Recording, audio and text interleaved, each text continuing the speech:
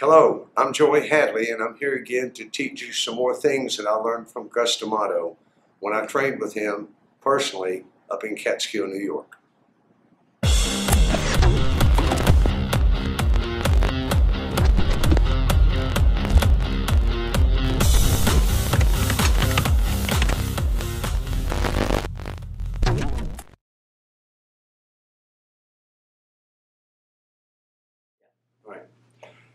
In this video, we're going to talk about the exercises that I ask my students to do before they actually get into serious boxing workout. I don't want them to pull any muscles. I want them to be really loose. So we're going to go through the things that we have them do. All right, the first thing I have them do is jump 3 rounds of jump rope.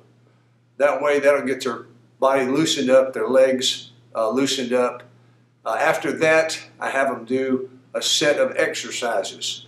Now, one of the ones that I had them do is I had them spread their feet apart, hold their arms out just like this, and bend all the way to the left and bend all the way to the right as far as you can go, turning your ear toward your shoulder.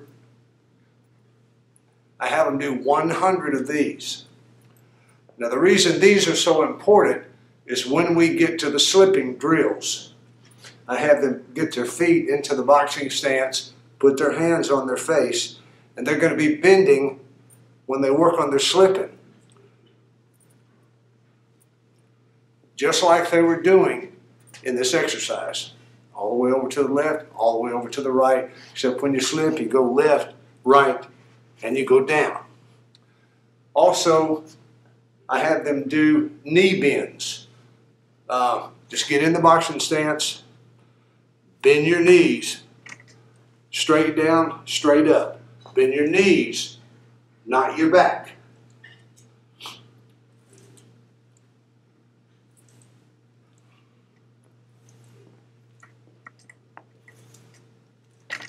Have them do 100 knee bends.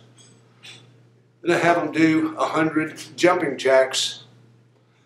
And then I have them do, spread their feet out, hands on their hips. Right hand, left toe, way back. Left hand, right toe, way back. I have them do 100 of them. 30 push-ups. At the end of that, we do 30 push-ups. They need to do sit-ups. Start off with 50, add about 15 a week. Get up to about 150. You've got to have your abs in absolutely tip-top shape, hard as a rock. Because you are going to be hitting the stomach, and you need to have the stomach really tight and really hard. The neck exercises, you can do them at home. You can lay on your bed. Have your head hanging off the side of the bed. I'm going to get on the floor. When we had a boxing ring, I would have them lay down in the boxing ring and hang their head out over the side of the ring and have them do neck exercises 25, 1, 2, 3, 4. They do 25 up and down. Then I would have them do 25 going to the left and going to the right. And then I would have them do 25 going up and down again.